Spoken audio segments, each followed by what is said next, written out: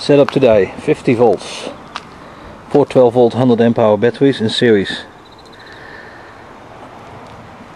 I haven't got a DC ammeter, so we're not going to see the ammeter reading.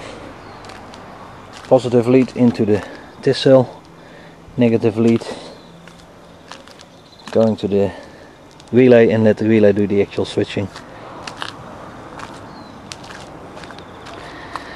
I put them all LEDs in now, so I got the primary, which is not applicable, but it interlocks my secondary relay, and I can create a trip and the buzz will drop out, or take the secondary out by itself. So all LEDs, no burn lamps to burn out.